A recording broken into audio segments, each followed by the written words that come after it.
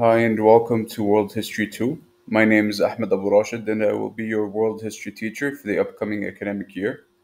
I come from an interdisciplinary background in business and humanities, and I look forward to seeing and working with you all. In this video, we will discuss what you can expect out of the course throughout the year, what topics we'll be covering, and how your work will be assessed. So let's begin with taking a look at the course overview. So this course is split into two parts. World History 1, which you've taken in grade 10, covered the years before the 15th century, before the Age of Exploration, and World History 2, which picks up in Unit 11, picks up from the Age of Discovery or Exploration and moves on forward to the Enlightenment and to our modern day. So we will be looking to analyzing to learn how to analyze historical sources and learn to make connections and craft historical arguments as we explore concepts such as humans in the environment, cultural systems, governance, economic systems, as well as societal norms and technology and innovation. So let's begin by digging a little deeper into our material. So Topic 11, New Global Connections. As the world expanded, global connections became more intricate. Remember, here we're talking about beginning in the 1400s, the early 1400s. Explorers, like the ones you might have heard of, Columbus and Vasco da Gama, they opened up new trade routes, leading to cultural exchange and something known as the Columbian Exchange. Now, this brought goods and ideas between the old and new worlds. These connections, nonetheless, also led to conflicts and the spread of disease. So we will be looking at how globalization really started to gain momentum through figures like Columbus, Vasco da Gama. We'll explore their motivations and the events that took place. So, topic 12, absolutism and revolution. So, absolutism is a system where rulers held all power. Uh, it, it was eventually challenged by movements for individual rights and liberties. The Enlightenment brought new ideas about democracy and human rights. Revolutions like the American Revolution and the French Revolution aimed to overthrow oppressive systems and establish more just societies. So we will be looking at the rulers of France, how the French Revolution came about, what were its key events and its outcome. We will do a same briefly about the American Revolution and learn more about the Enlightenment and how the human being was being re-identified, rethought, so to speak. Topic 13, Industrial Revolution. The Industrial Revolution was transformed economies and societies through mechanization and urbanization. Factories and machine reshaped production and people's lives, such as the steam engine, say. This era also witnessed the rise of the working class and calls for labor rights and improved conditions. So, one of the bad aspects at the time of industrialization was the creation of monopolies, the oppressiveness of the owners towards the labor that they hired by giving them low pay, working in poor conditions, and not making them part of the process. Topic 14, Nationalism and the Spread of Democracy. Nationalism, the idea of a shared identity among a group, led to the unification of Germany and Italy.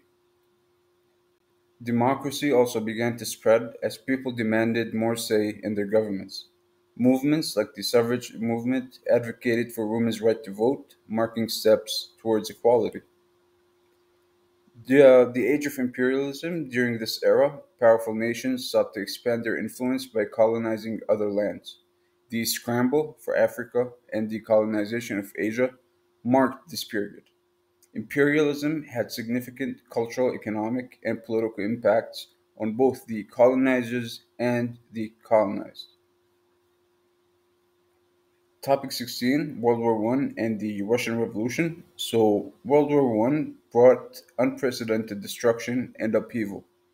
The war's aftermath led to the Russian Revolution, where the Bolsheviks overthrew the monarchy, resulting in the creation of the Soviet Union. These events reshaped political landscapes and led to the emergence of new ideologies that we will explore. Now, World War II, a global conflict, emerged from the unresolved tensions of World War One. The war saw devastating destruction and the use of atomic bombs. It also marked the rise of the United States and the Soviet Union as superpowers.